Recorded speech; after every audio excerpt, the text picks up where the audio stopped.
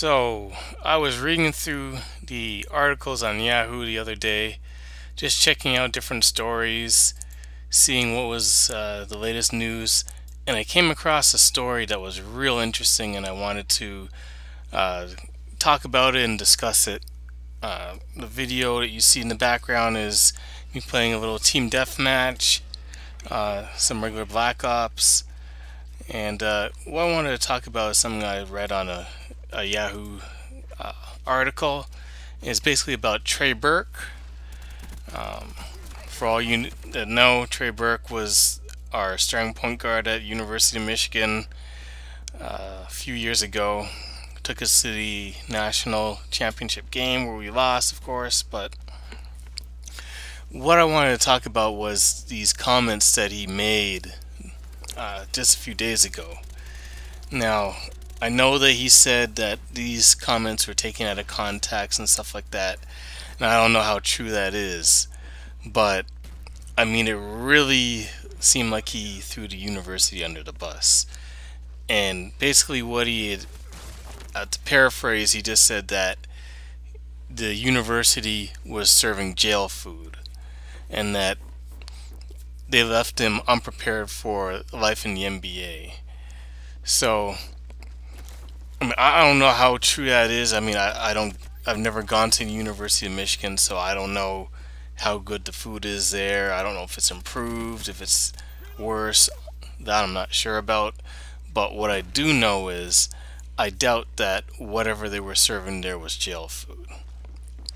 When I went to college and I ate at the student center, uh, I mean, I didn't eat at the dorm or anything like that, but the stuff that they had at the student center wasn't the best, but I mean, it was pretty decent. So I'm pretty sure that the University of Michigan had, half decent food. And, the thing about him talking about the MBA, the college not preparing him for college life, I mean, I don't know how much the college can do for that. I mean, he left early. He said he quote unquote checked out his sophomore year, saying that I guess they were just supposed to know that he was leaving and they should have prepared him. And I don't know if that's supposed to be the university's job, especially if you're leaving early. Now, if you're a 4-year student, you're a senior, you're graduating, stuff like that, then yeah, I understand that maybe that might be something that could be discussed. But I mean, if you're choosing to leave early from the university, I mean, I doubt he's coming back to graduate and get his degree. I mean, I don't know if that's on them to do that. So I found that interesting that, I mean, he made that claim. But I mean, one thing that he did do and did talk about, and this is something that I did want to discuss, is another underlying topic that's been discussed before, and that's about players being paid in college. So personally, I mean, I don't know how to go as far as that goes. I don't know whether or not that's because there's so many variables in that, and I don't know whether or not it's really a viable option. And here's why. I mean, first and foremost, I mean, are we talking that every single student athlete that plays a sport is supposed to get paid, or are we just talking about, the major sports like football, basketball, etc.?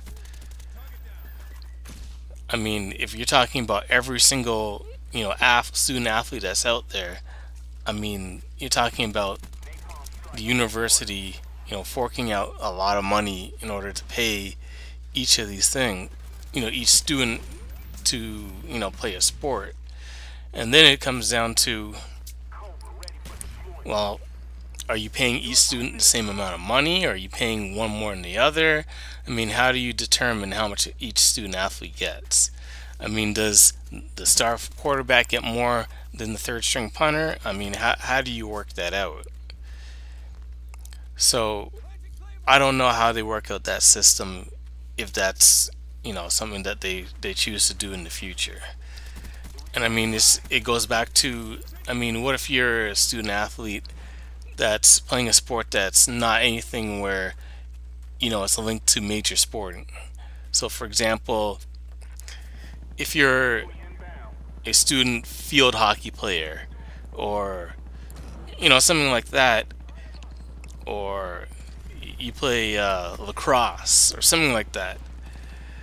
I mean, obviously, those are not sports that are popular and not sports that are going to be generating a whole lot of, money for the university. So how how do you pay those players? I mean, are you going to pay them as much as the star defensive end?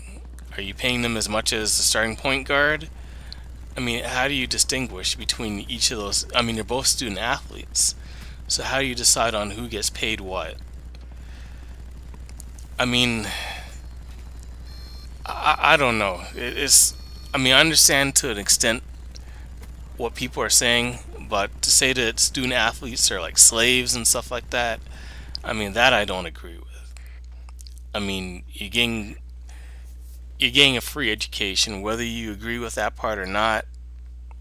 I mean, you're getting to go to, a top-notch university without having to pay for it, free meals, and all sorts of other things. So it's a double-edged sword.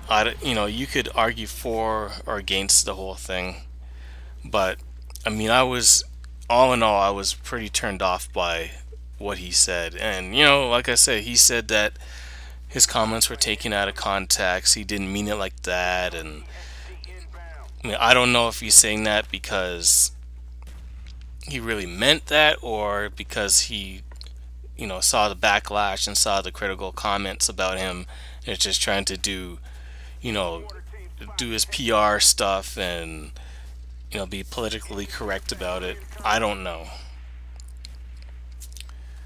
So, we'll definitely see in the near future whether or not anything like that happens. I mean, you already had the whole thing with the O'Bannons with um, messing up the whole college football or college basketball, using their names and not getting paid for it, which by the way messed up NCAA um, football and all that stuff.